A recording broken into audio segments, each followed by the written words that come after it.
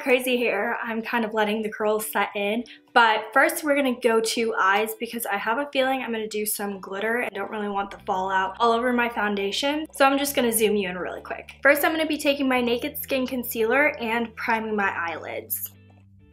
I'm not really sure if I should do a neutral brown or green or blue. I don't really know. I have all these colors to choose from. So if I'm kind of everywhere with my shadow colors, just bear with me because I'm just kind of rolling with it. I didn't practice before. The only thing I did practice was the Mermaid scales, which look so cool, and I can't wait to show you guys because it's so easy to do. So first I'm just gonna go in with a neutral color. This one is from Makeup Geek. It's called Latte. And I'm going to be placing this all over the lid and in the crease. Then I'm taking Cocoa Bear and putting this in my lid and crease as well. Next, I'm going to attempt to play with this green color called Envy. It's from Makeup Geek as well. It does have some shimmer in it, so I don't really know what I'm going to do with it, but I think lid maybe? Yeah, let's go with lid. Then make it as seamless as possible, so blending the Cocoa Bear and the neutral browns into the green. Next, I'm taking the Sapphire color from Morphe, and I'm gonna see if this makes it pop more. All right, guess it didn't really do much to the color payoff. I think these colors are just a little bit dark, and I kind of wanted something a little bit more bright, but I think the gradient will look really cool. I'm going back in with Envy and putting that on the inner half of my lid. I actually really like this gradient. I didn't think I would like it that much, so really happy with the way it's turning out. And now what I'm just gonna do is blend it all out with Cocoa Bear.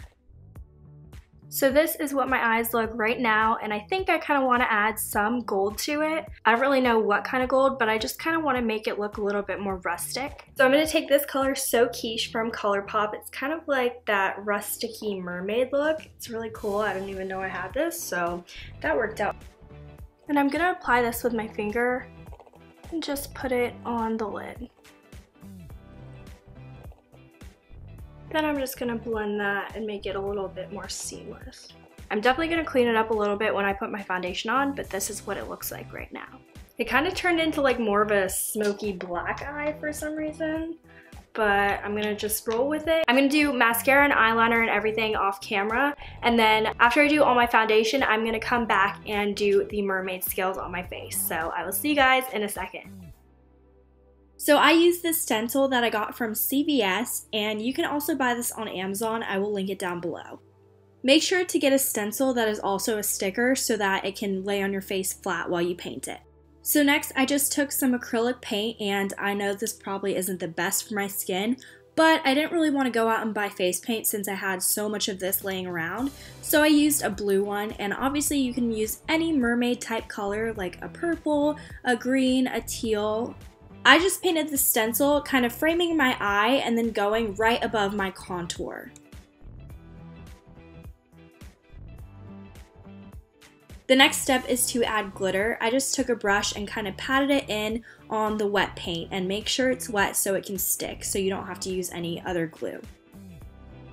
Next, to give it that rustic mermaid look, I'm going to be taking Millionaire by ColourPop and applying this with my finger on top of the paint and glitter. Adding a gold on top really gives it dimension, and I also recommend putting some gold where it's not painted blue. I went back in after this and just put some plain gold scales right beneath the blue paint, and it looks so cool. And I also put some plain gold scales on my collarbone. Make sure you're not as impatient as I am, and don't rip it off while it's still wet because the stencil might take it off like it did to me. So definitely wait till it's completely dry. So I wanted to put some scales on the other side of my face too, but I didn't want it to be super symmetric, so I put most of the scales on top of my brow instead of doing it on my cheekbone.